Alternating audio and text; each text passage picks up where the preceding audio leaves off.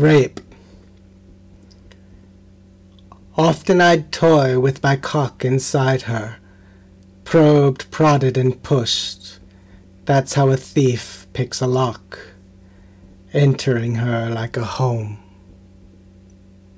Even inside her, though, even when burning, even when charred walls, even condemned in her mind, she's behind dead bolted doors.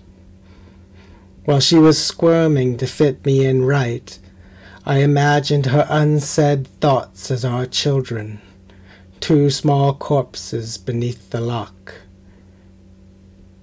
Thinking of Dworkin, who said this is all so much rape, I wish I could, but there are rules.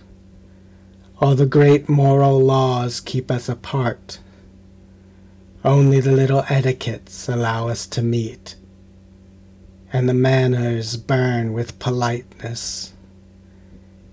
Even fallen, we cannot break in or out.